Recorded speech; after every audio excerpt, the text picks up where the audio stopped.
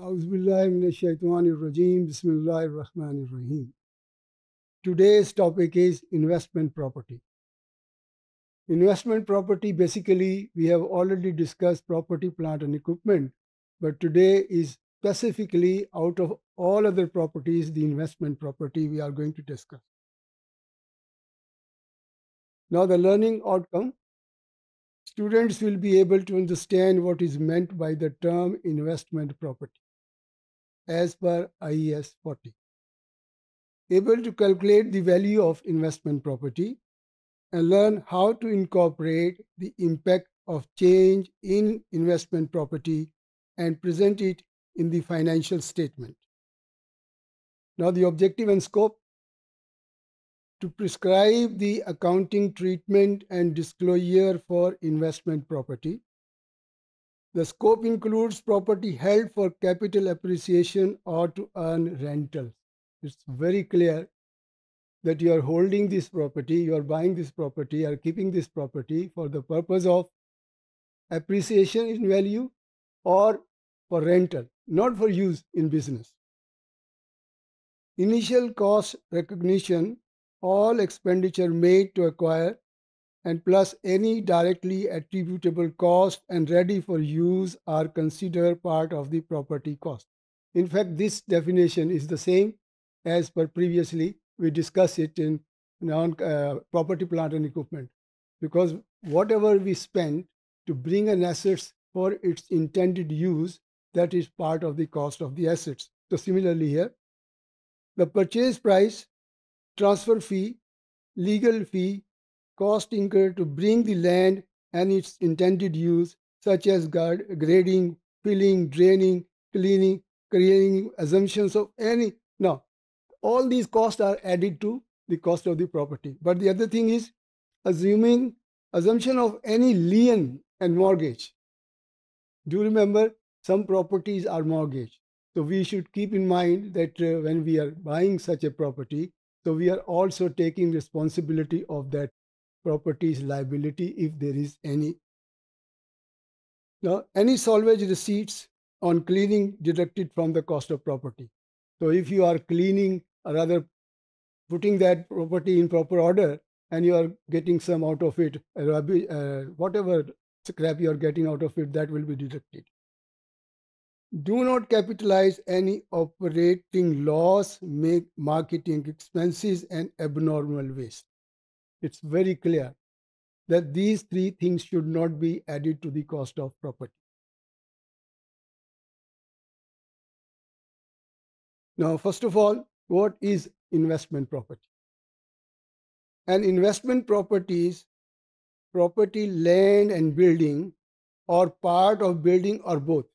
And it can be just land, or it can be building, or it can be building and land together, held by the owner or lessee under finance lease to earn rentals. Purpose is to earn rental, or for capital appreciation, or both.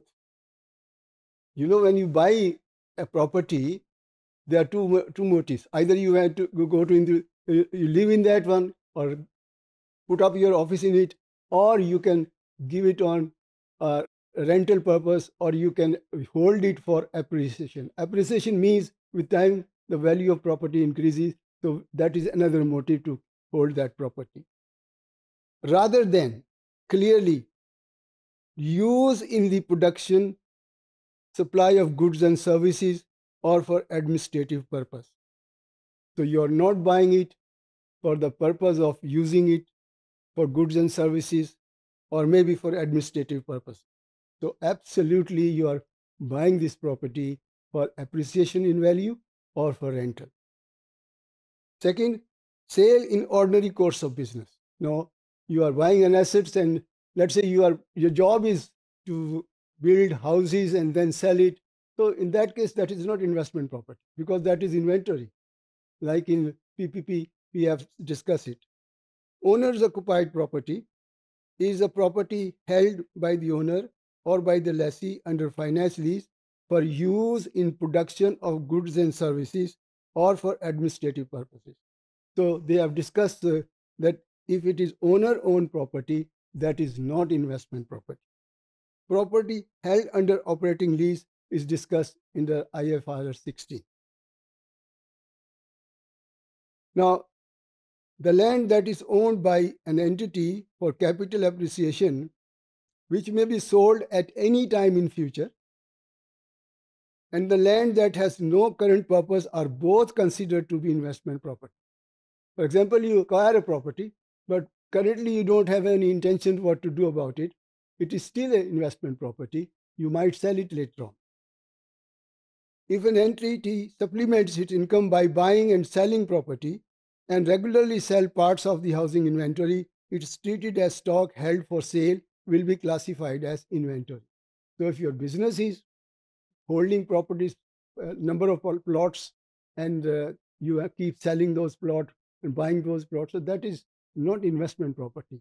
That is, you are doing that business of property. In that case, it is treated under IS2, inventory. The part of property held to provide housing to low-income employees at below market rental will not be treated as investment property. Again, in industry, basically, we have colonies and we provide housing facilities to the employees.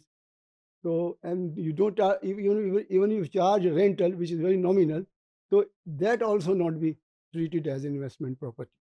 The property is held to provide housing services rather than rental. So that is not investment property. So clearly, investment property is one which is held by the business for appreciation in its value or for giving it on rental.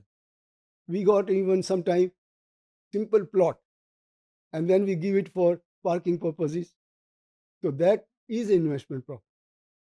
You don't have any use in your mind what are we going to do about it, but if you just let it for a parking lot, so it is an investment property. So basically, first thing is that you must understand what is the investment property.